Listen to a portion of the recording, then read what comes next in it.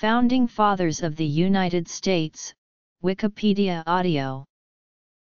The Founding Fathers of the United States were individuals from the 13 colonies in North America who led the American Revolution against the Kingdom of Great Britain and contributed to the establishment of the United States of America. Historian Richard B. Morris in 1973 identified the following 7 figures as the key Founding Fathers: John Adams, Benjamin Franklin, Alexander Hamilton, John Jay, Thomas Jefferson, James Madison, and George Washington. Adams, Jefferson, and Franklin were members of the Committee of Five that drafted the Declaration of Independence. Hamilton, Madison, and Jay were authors of the Federalist Papers, advocating ratification of the Constitution. The constitutions drafted by Jay and Adams for their respective states of New York and Massachusetts were heavily relied upon when creating language for the U.S. Constitution. Jay, Adams, and Franklin negotiated the Treaty of Paris that would end the American Revolutionary War. Washington was Commander-in-Chief of the Continental Army and was President of the Constitutional Convention. All held additional important roles in the early government of the United States, with Washington, Adams, Jefferson, and Madison serving as president. Jay was the nation's first Chief Justice and Hamilton was the first Secretary of the Treasury. While Franklin was America's most senior diplomat and later the governmental leader of Pennsylvania. The term Founding Fathers is sometimes used to refer to the signers of the embossed version of the Declaration of Independence in 1776. Signers should not to be confused with the term framers. The framers are defined by the National Archives as those 55 individuals who were appointed to be delegates to the 1787 Constitutional Convention and took part in drafting the proposed Constitution of the United States. Of the 55 framers, only 39 were signers of the Constitution. 2 further groupings of Founding Fathers include: 1. Those who signed the Continental Association, a trade ban and one of the colonists' first collective volleys protesting British control and the intolerable acts in 1774, or 2. Those who signed the Articles of Confederation, the first U.S. constitutional document. Background: the phrase Founding Fathers is a 20th-century appellation, coined by Warren G. Harding in 1916. Prior to, and during the 19th century, they were referred to as simply the Fathers. The term has been used to describe the founders and first settlers of the original royal colonies. The First Continental Congress met briefly in Philadelphia, Pennsylvania in 1774, consisting of 56 delegates from 12 of the 13 colonies that became the United States of America. Among them was George Washington, who would soon be drawn out of military retirement to command the Continental Army during the American Revolutionary War. Also in attendance was Patrick Henry, and John Adams, who like all delegates were elected by their respective colonial assemblies. Other delegates included Samuel Adams from Massachusetts, John Dickinson from Pennsylvania and New York's John Jay. This Congress, in addition to formulating appeals to the British Crown, established the Continental Association to administer boycott actions against Britain. Massachusetts, Adams; New York, Jay; Pennsylvania, Franklin; Morris; Virginia, Washington, Jefferson, Madison.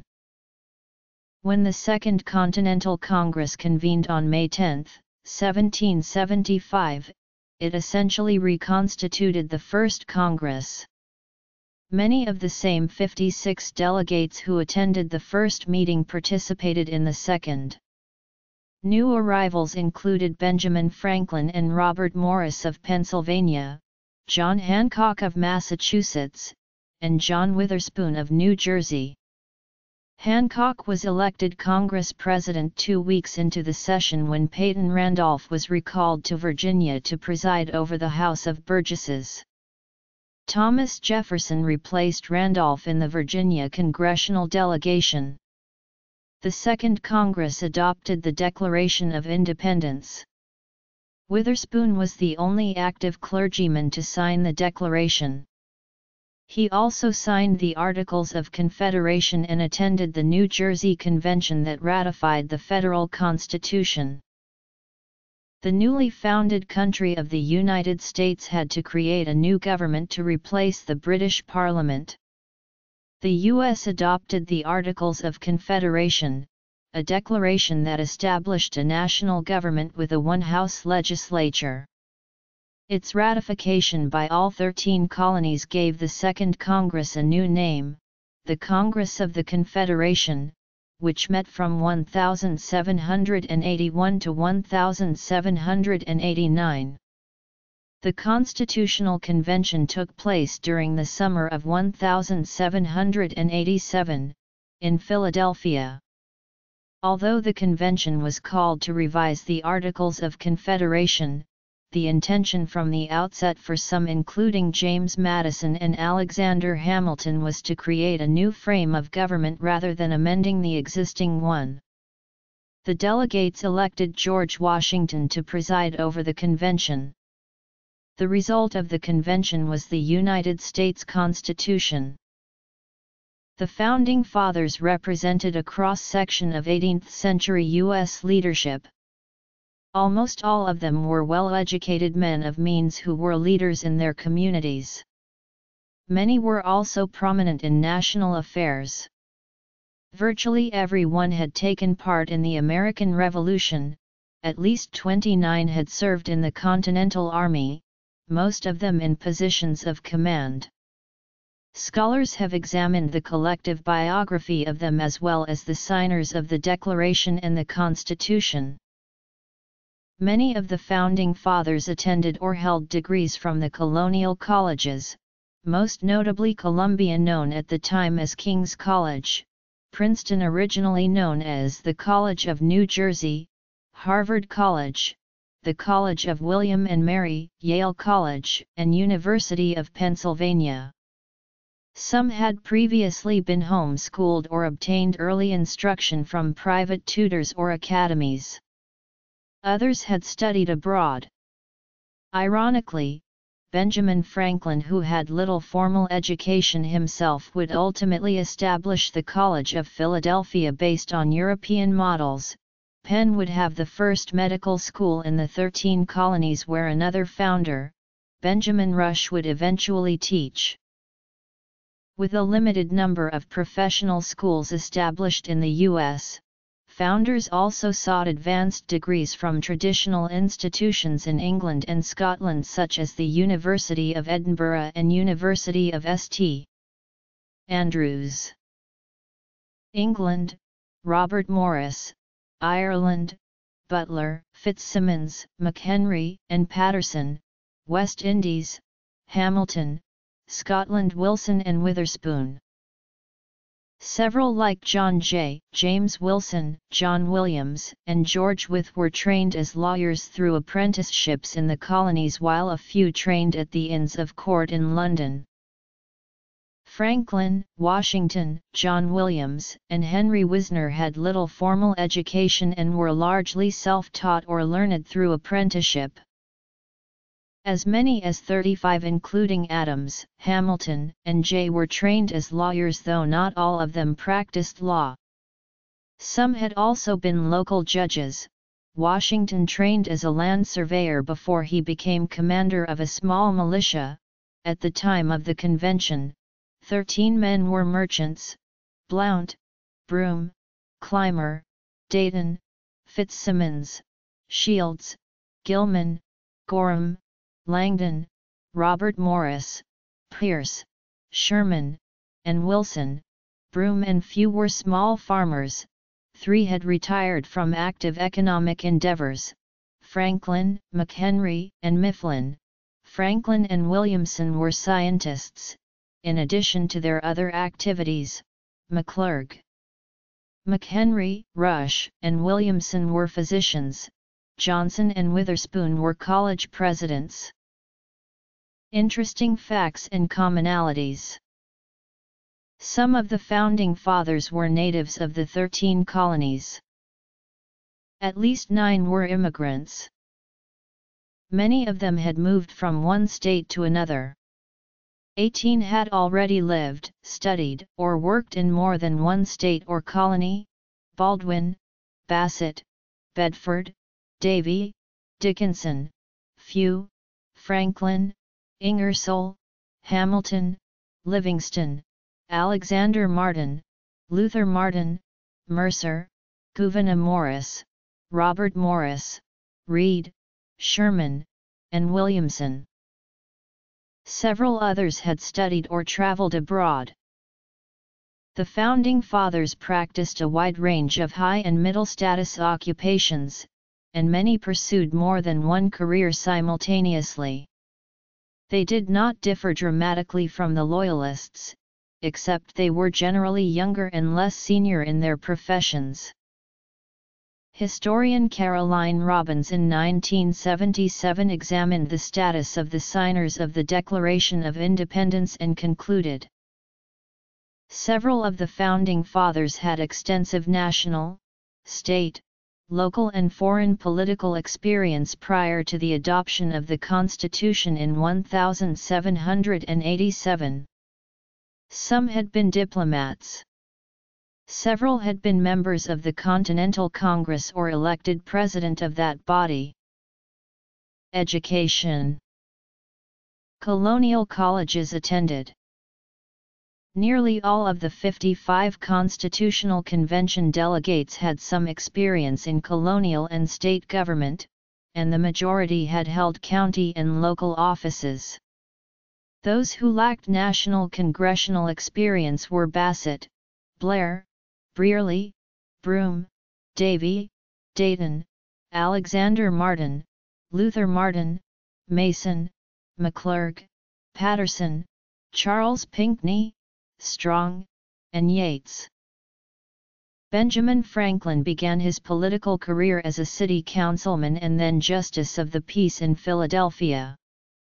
He was next elected to the Pennsylvania Assembly and was sent by them to London as a colonial agent, which helped hone his diplomatic skills.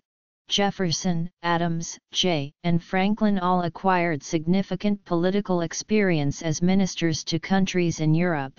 John Adams and John Jay drafted the constitutions of their respective states, Massachusetts and New York, and successfully navigated them through to adoption.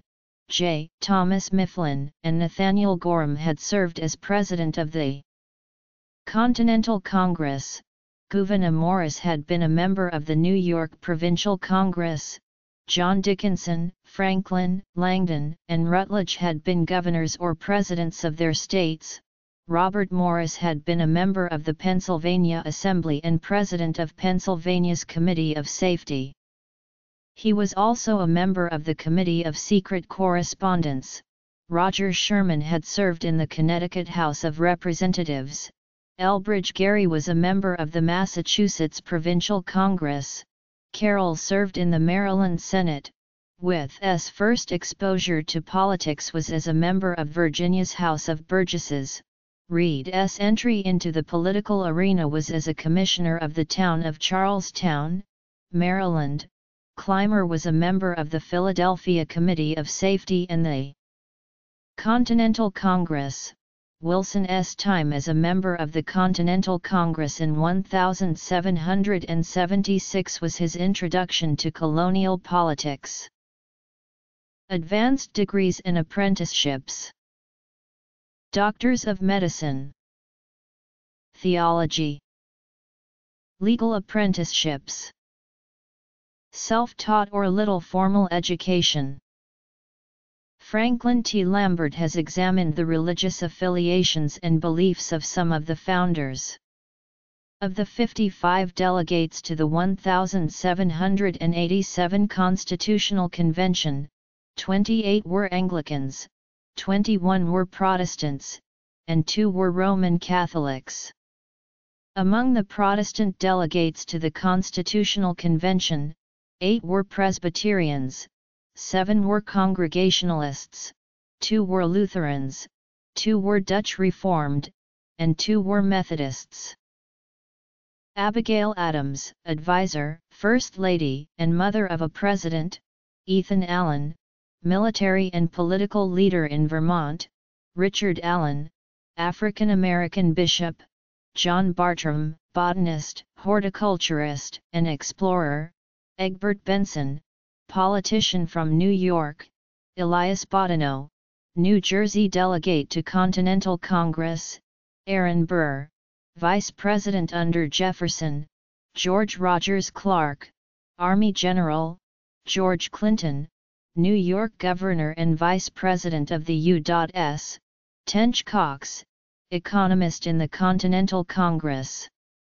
William Richardson Davie, delegate to the Constitutional Convention, and governor of North Carolina, Albert Gallatin, politician and Treasury Secretary, Horatio Gates, Army General, Nathaniel Greene, Army General, Nathan Hale, captured U.S. soldier executed in 1776, Elizabeth Schuyler Hamilton, wife of Alexander Hamilton, James Iredell, advocate for Constitution, Judge, John Paul Jones, Navy Captain, Henry Knox, Army General, Secretary of War, Tadeusz Koło, Siesko, Polish Army General, Gilbert du Motier, Marquis de Lafayette, French Army General, Henry Lee III, Army officer and Virginia Governor, Robert R. Livingston, diplomat and jurist,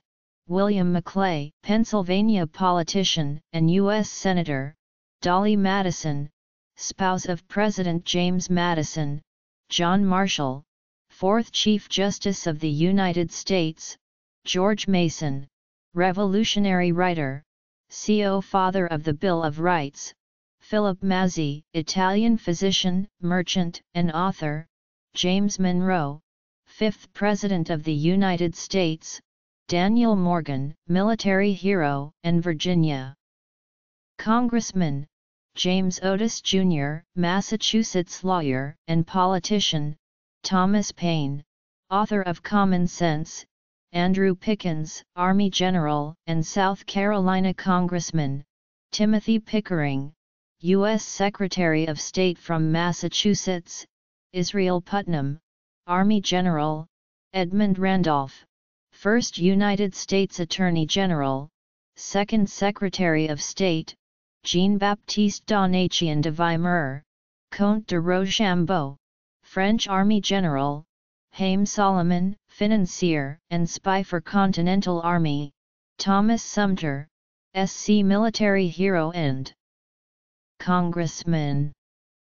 Friedrich Wilhelm von Steuben, Prussian officer, Joseph Warren, doctor, revolutionary leader, Mercy Otis Warren, political writer, Anthony Wayne, Army General and politician, Noah Webster, writer, lexicographer, educator, Thomas Willing, banker, Payne Wingate, oldest survivor, Continental Congress. A few prominent founding fathers were anti-clerical Christians such as Thomas Jefferson, who constructed the Jefferson Bible, and Benjamin Franklin. Benjamin Franklin founded the University of Pennsylvania, while Jefferson founded the University of Virginia. Benjamin Rush founded Dickinson College and Franklin College, as well as the College of Physicians of Philadelphia, the oldest medical society in America. Alexander Hamilton founded the New York Post, as well as the United States Coast Guard. Henry Knox helped found the Society of the Cincinnati in 1783. The society was predicated on service as an officer in the Revolutionary War and heredity. Members included Washington, Hamilton, and Burr. Other founders like Sam Adams, John Adams, Franklin, and Jay criticized the formation of what they considered to be an elitist body and threat to the Constitution. Franklin would later accept an honorary membership, though Jay declined. Historian Greg L. Fraser argues that the leading founders were neither Christians nor deists, but rather supporters of a hybrid theistic rationalism. The papers of Alexander Hamilton, the selected papers of John Jay at Columbia University, the papers of Thomas Jefferson at Princeton University, the papers of James Madison at University of Virginia, the Washington papers at University of Virginia, the Franklin papers at Yale University. Demographics. The Faiths of the Founding Fathers is a book that discusses the religion held by the Founding Fathers, written in 2006 by historian of U.S. religion David L. Holmes. One of the greatest contradictions of the Founding Fathers was their disunity with regard to slavery at a time that they were seeking liberty for themselves. This hypocrisy was as evident in the North as it was in the South, for many wealthy Northerners owned domestic slaves. In her study of Thomas Jefferson, historian Annette Gordon Reed emphasizes this irony. Others of the founders held slaves, but no other founder drafted the Charter for Freedom.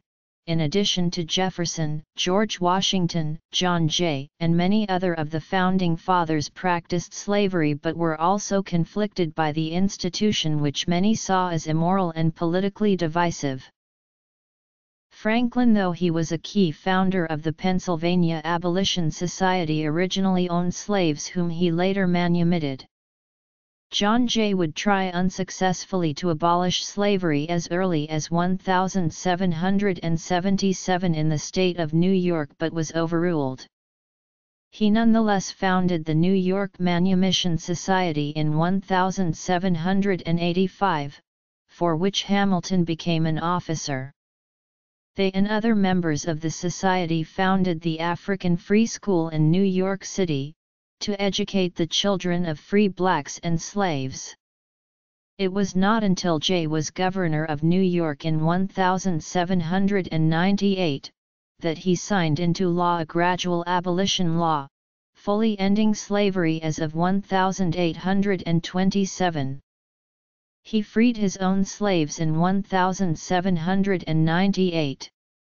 Alexander Hamilton opposed slavery, as his experiences in life left him very familiar with slavery and its effect on slaves and on slaveholders, although he did negotiate slave transactions for his wife's family, the Schuylers. John Adams, Samuel Adams, and Thomas Paine never owned slaves. Slaves and slavery are mentioned only indirectly in the 1787 Constitution.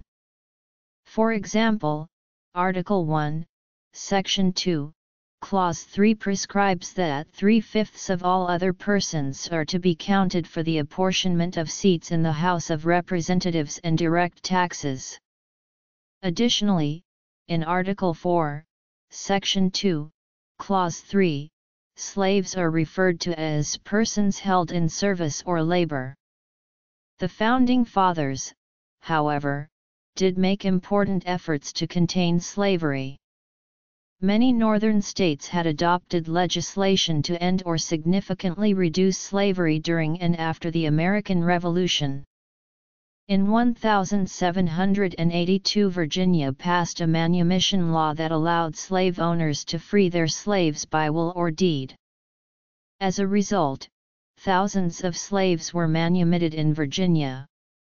Thomas Jefferson, in 1784, proposed to ban slavery in all the Western territories, which failed to pass Congress by one vote. Partially following Jefferson's plan, Congress did ban slavery in the Northwest Ordinance of 1787, for lands north of the Ohio River. The international slave trade was banned in all states except South Carolina, by 1800. Finally in 1807, President Jefferson called for and signed into law a federally enforced ban on the international slave trade throughout the U.S. and its territories. It became a federal crime to import or export a slave. However, the domestic slave trade was allowed, for expansion, or for diffusion of slavery into the Louisiana Territory. In the winter and spring of 1786, 1787, 12 of the 13 states chose a total of 74 delegates to attend the Constitutional Convention in Philadelphia. 19 delegates chose not to accept election or attend the debates. For example, Patrick Henry of Virginia thought that state politics were far more interesting and important than national politics, though during the ratification controversy of 1787, 1788 he claimed, "I smelled a rat." Rhode Island did not send delegates because of its politicians' suspicions of the convention delegates' motivations. As the colony was founded by Roger Williams as a sanctuary for Baptists, Rhode Island's absence at the convention in part explains the absence of Baptist affiliation among those who did attend. Of the 55 who did attend at some point, no more than 38 delegates showed up at one time. Most of the Founding Fathers married and had children.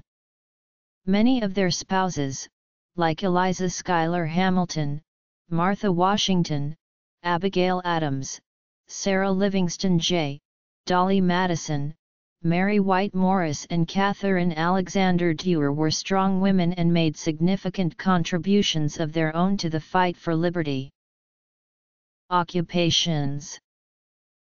Sherman fathered the largest family, 15 children by 2 wives.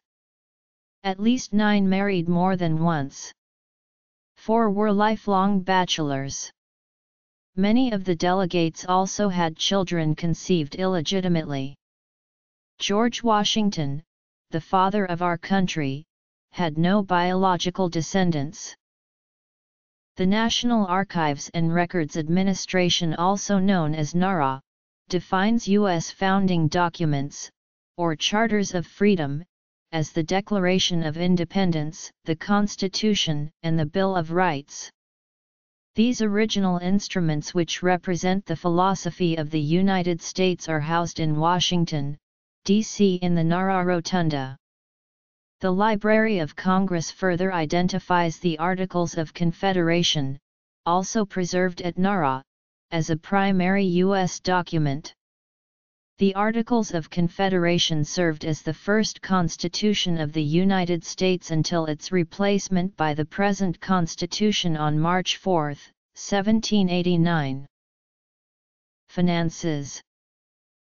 Signatories of the Continental Association, Declaration of Independence, Articles of Confederation, and the United States Constitution. Subsequent events in the lives of the Founding Fathers after the adoption of the Constitution were characterized by success or failure, reflecting the abilities of these men as well as the vagaries of fate. Washington, Adams, Jefferson, and Madison served in highest U.S. office of President.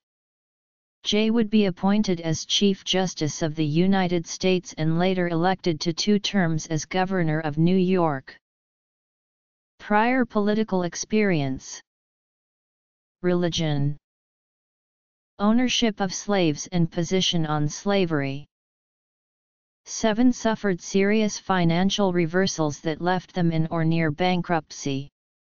Robert Morris spent 3 of the last years of his life imprisoned following bad land deals. 2, Blount and Dayton, were involved in possibly treasonous activities. Yet, as they had done before the convention, most of the group continued to render public service, particularly to the new government they had helped to create. Many of the Founding Fathers were under 40 years old at the time of the signing of the Declaration of Independence in 1776. James Armistead Lafayette was 15, Marquis de Lafayette was 18, Alexander Hamilton was 19, Aaron Burr was 20, Gouverneur Morris and Betsy Ross were 24. The oldest were Benjamin Franklin, 70, and Samuel Whitmore, 81. Secretary Charles Thomson lived to the age of 94. Johnson died at 92. John Adams lived to the age of 90. A few: Franklin, J. Jefferson, Madison, Hugh Williamson, and George Wythe lived into their 80s. Approximately 16 died in their 70s, 21 in their 60s, 8 in their 50s, and 5 in their 40s. 3 were killed in duels. Friends and political adversaries John Adams and Thomas Jefferson both died on the same day, July 4, 1826. The last remaining founders, also called the last of the Romans, lived well into the 19th century. The following men and women are also recognized by many as having been founders of the United States based upon their significant contributions to the formation of American nation and democracy. Several founding fathers were instrumental in establishing schools and societal institutions that still exist today. Articles and books by 21st-century historians combined with the digitization of primary sources like handwritten letters continue to contribute to an encyclopedic body of knowledge about the Founding Fathers. Ron Chernow won the Pulitzer Prize for his biography of George Washington. His best-selling book about Alexander Hamilton inspired the blockbuster musical of the same name. Joseph J. Ellis: according to Ellis, the concept of the Founding Fathers of the U.S. emerged in the 1820s as the last survivors died out. Ellis says the Founders, or the Fathers, comprised an aggregate of semi-sacred figures whose particular accomplishments and singular achievements were decidedly less important than their sheer presence as a powerful but faceless symbol of past greatness. For the generation of national leaders coming of age in the 1820s and 1830s, men like Andrew Jackson, Henry Clay, Daniel Webster, and John C. Calhoun, the founders represented a heroic but anonymous abstraction whose long shadow fell across all followers and whose legendary accomplishments defied comparison. "We can win no laurels in a war for independence," Webster acknowledged in 1825. "Earlier and worthier hands have gathered them all. Nor are there places for us, the founders of states. Our fathers have filled them. But there remains to us a great duty of defense and preservation." Joanne B. Freeman. Freeman's area of expertise is the life and legacy of Alexander Hamilton as well as political culture of the Revolutionary and early national eras. Freeman has documented the often opposing visions of the Founding Fathers as they tried to build a new framework for governance: regional distrust, personal animosity, accusation, suspicion, implication, and denouncement. This was the tenor of national politics from the outset. Annette Gordon-Reed is an American historian and Harvard Law School professor. She is noted for changing scholarship on Thomas Jefferson regarding his relationship with Sally Hemings and her children. She has studied the challenges facing the Founding Fathers, particularly as it relates to their position and actions on slavery. She points out the central dilemma at the heart of American democracy: the desire to create a society based on liberty and equality that yet does not extend those privileges to all. Jack N. Rakove, Thomas Jefferson. Peter S. Onyev, Thomas Jefferson.